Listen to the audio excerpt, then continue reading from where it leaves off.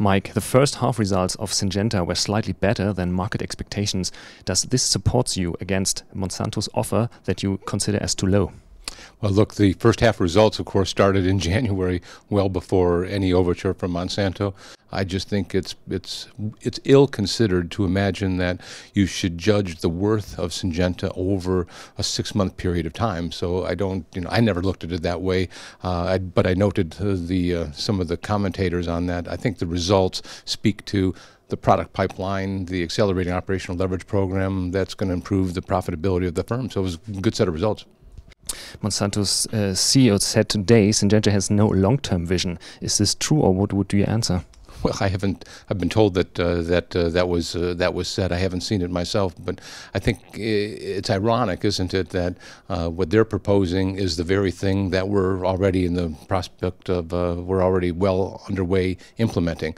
And the prospect for Monsanto is to imagine to get their hands on one of the world's top assets in the agricultural industry, our crop protection business, and we have no intention of letting them do that, certainly not with the terms of the proposal that they made. You said no to the Monsanto offer, as you said. Is this definitely, or is it only about reaching a higher price? Look, they came with an offer in the middle of April, and we responded to it at the end of April. The facts remain that nothing's happened in almost 3 months. Their offer was rejected by our board after having seriously looked at it as being inadequate. And the only thing that's happened since then is I think they just continue to be unhappy with our answer, but our answer was an unequivocal no on all 3 of the things that it would need to succeed on for us to consider this further. Do you have a plan B in the pocket with one of your peers of the branch? The plan B is the plan A that we're working. The prospects for our company underpinned by the vision that we announced in 2011. It's all coming through, just as we said it was. So you underlined the promising products in the crop protection pipeline. How should this work out successfully when the market environment is still less dynamic? Well, look, I mean, I don't know how 2015 will conclude, the overall growth rate in the industry.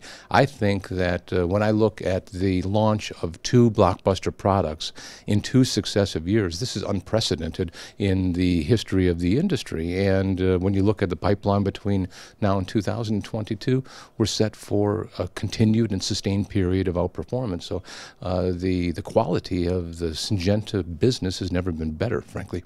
So you see you're still on track with the full year results of Syngenta for 2015? Everything's on track.